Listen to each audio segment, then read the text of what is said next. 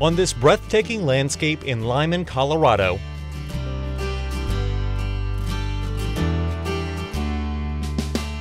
NextEra Energy Resources reaches a milestone no other company in the country has achieved: 10,000 megawatts of clean energy generated by the wind. The Limon 1 and 2 projects represent the company's 4th and 5th wind farms in Colorado. The turbines go up in record time, thanks to a dedicated team. Personally, it's meant a lot to me to be involved in this project.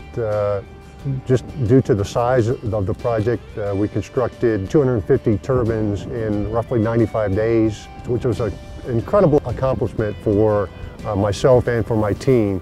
We arrived on site when there were absolutely no turbines in the ground whatsoever. So we've come a long way. We're producing electricity with no emissions. We're making the world a better place to live. It makes me feel wonderful, absolutely. Each Limon project consists of 125 GE 1.6 megawatt wind turbines. A 45-mile-long transmission line connects the wind farms to the missile site substation in Arapahoe County. The power comes down the line this way into our substation, and then when the turbines are producing like they are now, it also goes out that way too as well.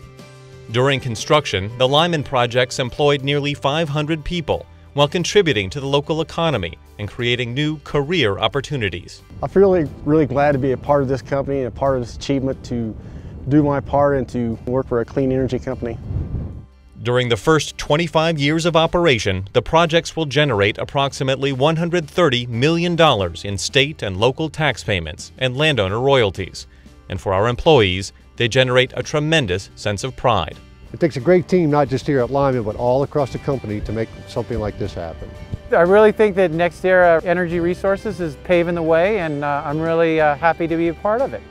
We're one place, and there's a lot of things about us that's good because of all the other places, the diversity in the company that makes us who we are. So for all the other people that aren't at Limon, you're all a part of this too.